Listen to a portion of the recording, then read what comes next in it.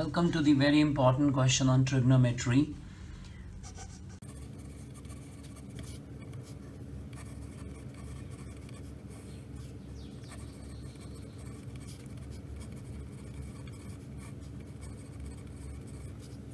Prove that secant 8 theta minus 1 upon secant 4 theta minus 1 is equal to tan 8 theta upon tan 2 theta.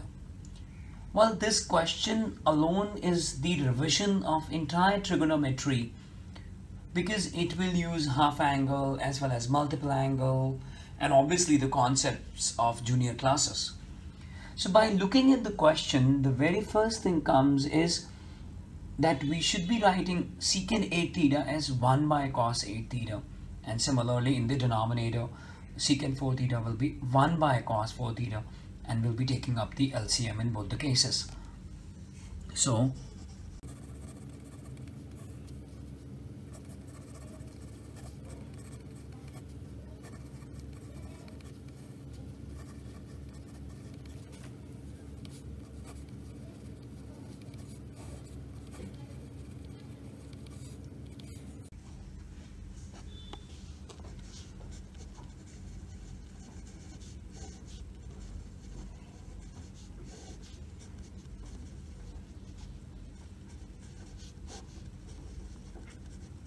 now this is the expression which we have after the LCM.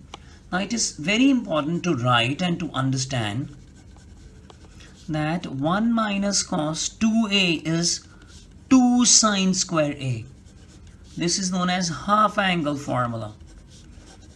Without this formula, it will not be possible to solve this question. So why 1 minus cos 2a is 2 sine square a? This is very easy to understand because cos 2a is 1 minus 2 sine square a, and this is minus outside the bracket. So this 1 and minus 1 is gone, and this minus and minus is plus. But since this is a lengthy question, so we'll use it directly. 8 theta, the half angle of 8 theta will be 4 theta, and here in the denominator 1 minus cos 4 theta will be turning to 2 sine square 2 theta. So applying that,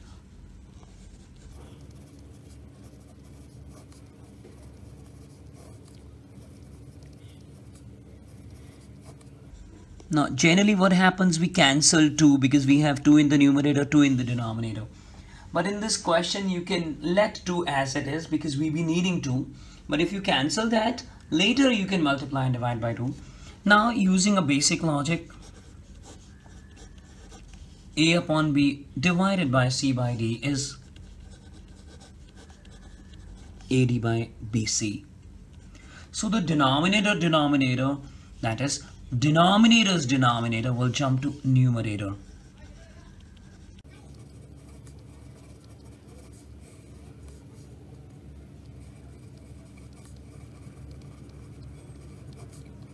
Now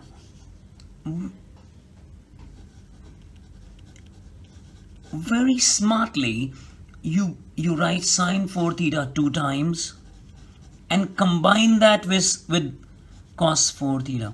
Very smartly you break sine square 4 theta in a product form and you combine sine 4 theta with cos 4 theta, and this 2 is used here.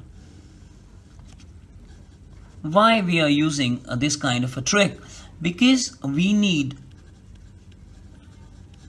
tan 8 theta in the numerator. For that we already have cos 8 theta. So the target is to make sine 8 theta in the numerator. So that is possible when we write 2 sine theta cos theta. So using that, this 2 sine 4 theta cos 4 theta will turn to, this will turn to multiple angle. This will turn to multiple angle divided by cos 8 theta is already waiting there. And this is 2 sine square 2 theta in the denominator.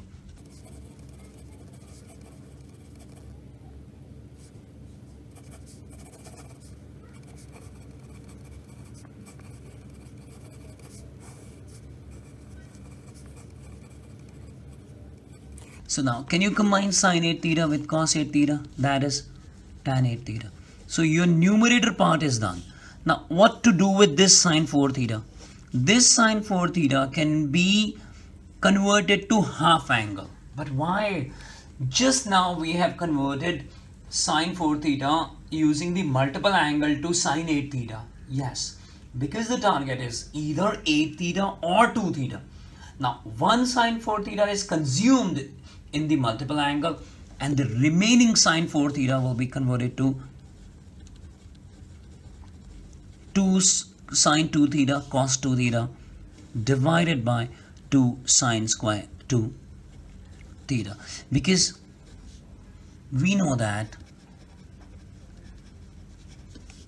sine 2a is